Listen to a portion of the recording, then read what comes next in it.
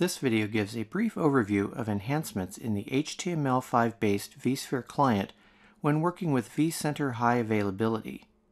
This video also demonstrates the workflow of the new Setup vCenter HA wizard to configure the passive and witness nodes as part of the vCenter HA configuration. In vSphere 6.7 Update 1, the following improvements have been made to configure vCenter HA. You can now configure and monitor vCenter HA using the vSphere client. The vSphere client has improved usability and enhancements over the vSphere web client. You can enable vCenter HA on a node that is being managed by vCenter in another domain through the vSphere client. You no longer need extra scripts such as prepare vCHA to configure vCenter HA.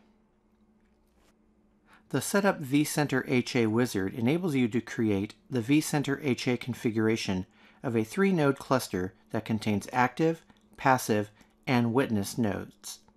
To launch the Setup vCenter HA wizard, navigate to the vCenter server host, select Configure, and select vCenter HA under Settings.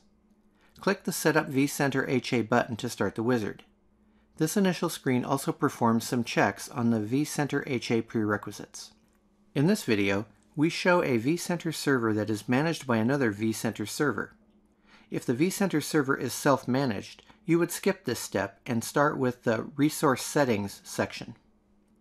If the active node is managed by a different vCenter host and you do not have the login credentials, click I do not have single sign-on administrator credentials of Management vCenter server. You must first configure vCenter HA, then manually create the virtual machine clones. Here, click Management vCenter server credentials.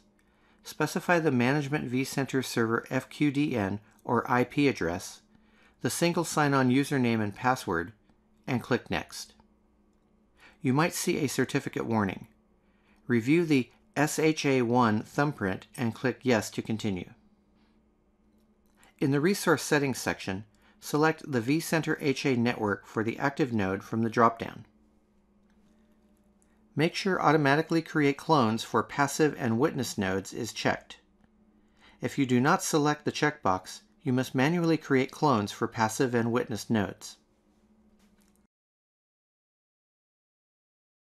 For the passive node, click Edit and fill in the settings for virtual machine name, compute resource, and storage. At the network step, enter the management network, NIC 0, and the vCenter HA network, NIC 1.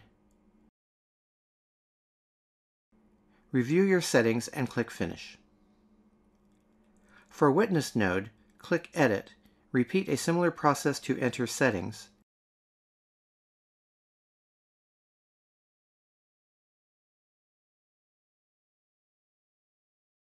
review them and click Finish. Then click Next to enter the IP settings. In the IP settings section, select the IP version from the dropdown and enter the IPv4 address for NIC 1 and subnet mask or prefix length information for the active, passive, and witness nodes. You can edit management network settings for the passive node. Customizing these settings is optional. By default, the management network settings of the active nodes are applied.